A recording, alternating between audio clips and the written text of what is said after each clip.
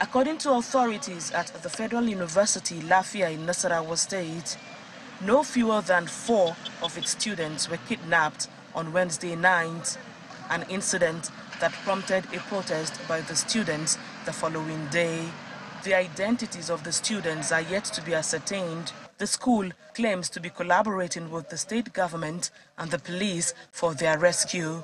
Since the incident happened, the police were invited and they were here. Yesterday they were here, and the state government was also informed. And everything is being done to make sure that these students are quickly returned. And we believe that will happen.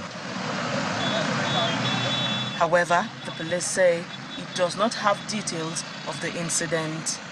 As far as police is concerned, there was no any formal report of kidnapping around that axis, because we have not received any complaint from the school authority, neither from the parents of the student being alleged to be kidnapped.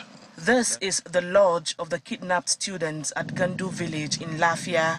The attackers gained access through the fence after cutting the barbed wires.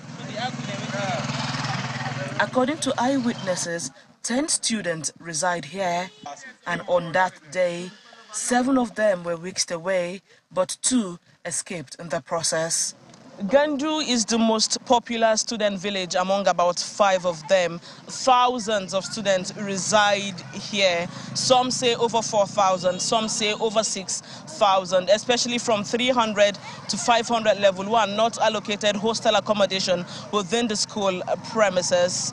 Gandu has locals and also business people. This business owner is a victim of incessant attacks in the area. I was at the shop by 8, I think it was 8 o'clock. 8 o'clock in the night. All of a sudden, we just had gunshots. 2 men came into the shop with guns and then cutlass. And then they started asking for money. We gave them money. And then before we knew, they started asking for who is the owner of the shop in Hausa language. So the students, they pointed at me. So they now dragged me and then they took me to the bush. The students, who will not speak on camera, say they have lost count of the number of times the community has been attacked and residents, mostly students, abducted. Governor Abdullahi Sule, on a visit to the school, disclosed plans to improve security in the area. We will not be able to have a security post at every one of the villages. I don't know how many there are, but I understand that this particular one is a major settlement. And since it is a major settlement, we should be able to establish a police presence there. Security is very tight there.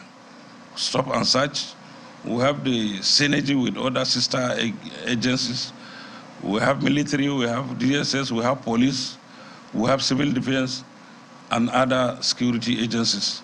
We are working assiduously with them to be sure that that area is free from crime and criminality. The state government also instituted a curfew from 8 p.m. to 6 a.m. I can take 2 steps backward. At the moment, examinations are ongoing and expected to be concluded by December 15. The students are hopeful that before the next academic session, the state government's promise of improving security in the area would be fulfilled to guarantee their safety. Halima Agayam, Channels Television News.